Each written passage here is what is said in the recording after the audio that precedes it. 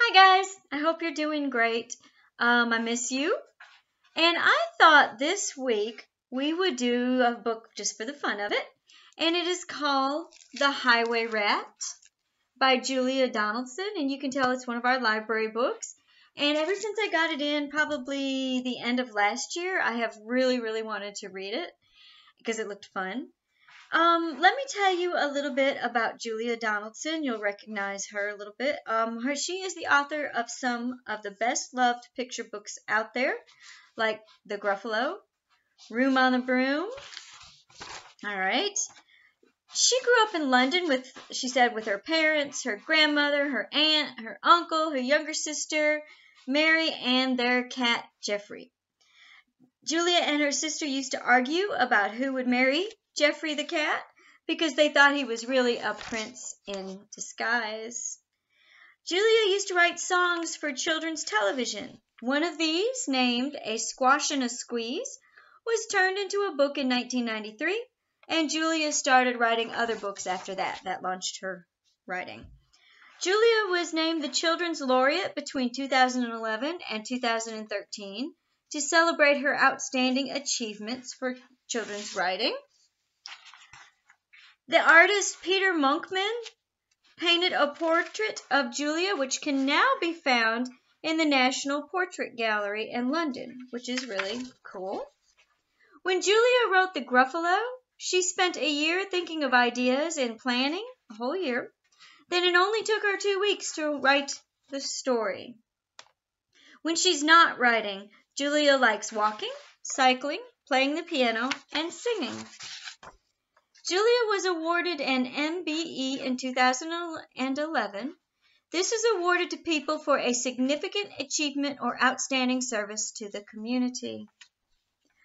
The Gruffalo was voted Great Britain's favorite bedtime story. It has also been translated into more than 50 languages.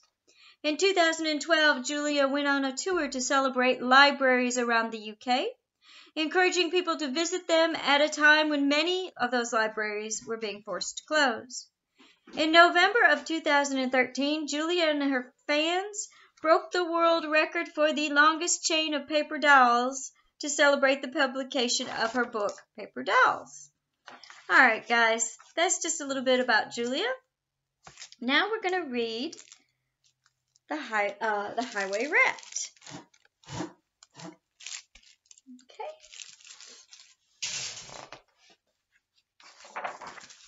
The Highway Rat.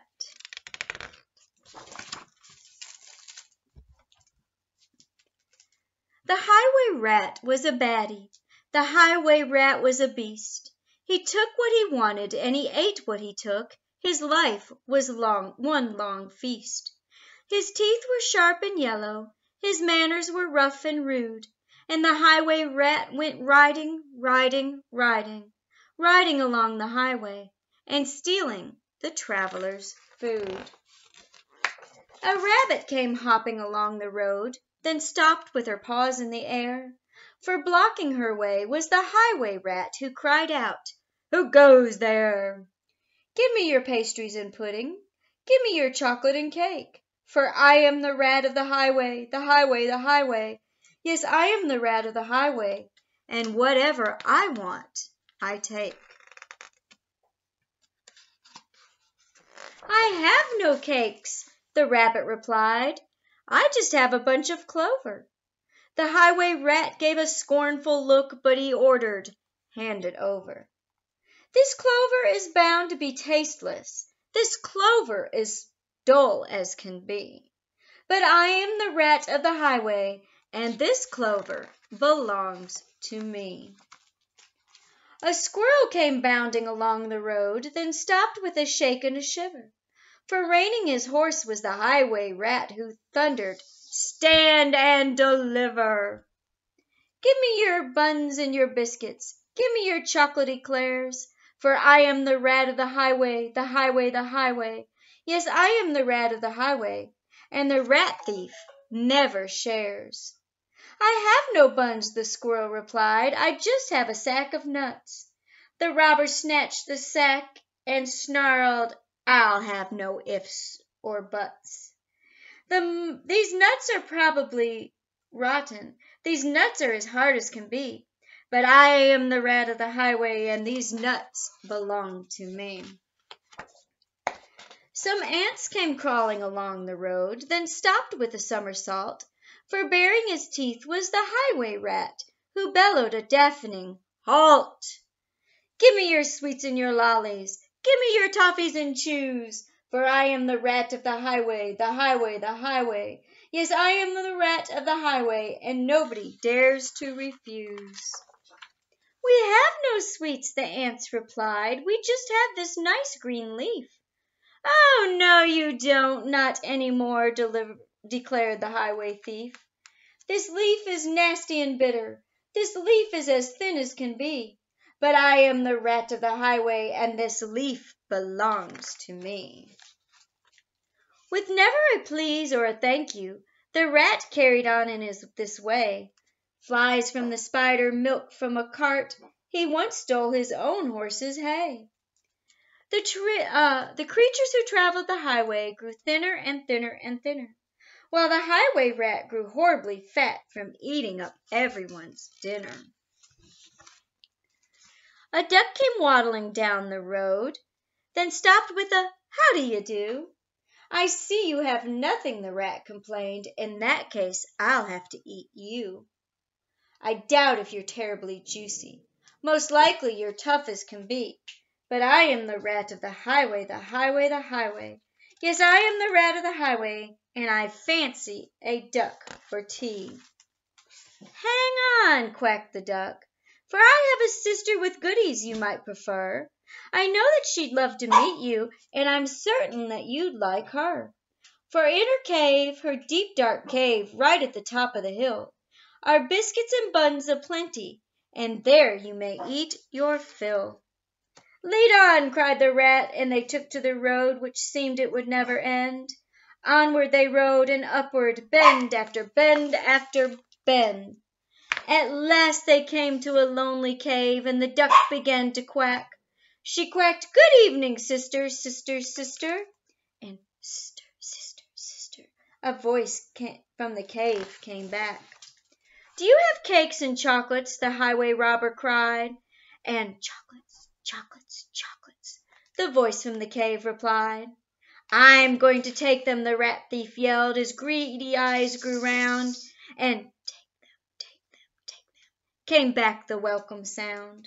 The highway rat leapt off his horse, and to the cave he strode. The duck took hold of the horse's reins and galloped down the road. Faster and ever faster, following all the bends, the plucky young duck went riding, riding, riding, galloping down the highway back to her hungry friends. Then they shared out the food from the saddlebags and feasted all night long. Bright were the flames of the bonfire, loud was the music and song, wild was the moonlight dancing, merry the cheer and chat, for now they could live in freedom, safe from the highway rat.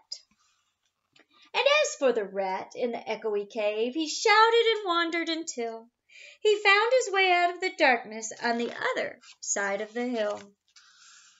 A thinner and grayer and meeker rat, he robs on the road no more, for he landed a job in a cake shop, a cake shop, a cake shop, and they say he still works in the cake shop, sweeping the cake shop floor.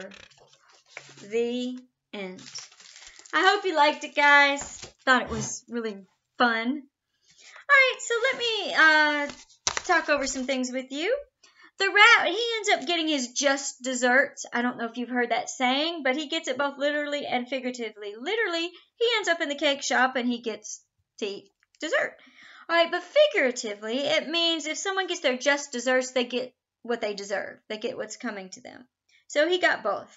All right, so tell me what you think through this, how the animals feel through this whole story. Think about each animal he encountered on the road and he took their food. How do you think they feel when this is going on? And tell me, do you think there was anything that those animals could do? Was there any way that they could have handled it? All right. What do you think about the duck? Here comes the duck waddling along, and she tricks him. So how do you think about what do you think about the way she tricked him? And what do you think about the fact that it was a duck who did it? And do you think that she came down the road planning this or just thought of it on the spur of the moment? All right, another thing to think about is the highway rat is described as a baddie at the very beginning and beast. Can you think of any other words that might be used to describe him? Then a fun thing you could do is imagine one of the animals in the story is being interviewed by the newspaper. You can pretend you're one of the animals being interviewed by the newspaper. Excuse me. What would you tell them about your encounter with the highway rat? All right, the highway rat's manners were rough and rude. Can you make a list of good manners? Can you think of good manners and ways he could have been nice to others? And he never shares. That's one of his bad manners. Can you think about ways you could tell him why it would be nice for him to start sharing and maybe he wouldn't have to steal then? All right, guys, underneath this, I have a link to a wanted poster if you want to. And this is what it looks like. You can print it out and you can make a wanted poster of the rat. And if you do and you want to send it to me, you can go ahead, send it to my email. And then another link I have underneath is about echoes. You can find out more about echoes. I have two really cool, one cool website and one cool YouTube that you can learn more about echoes. All right, guys, I hope you enjoy. I will see you next week. Bye.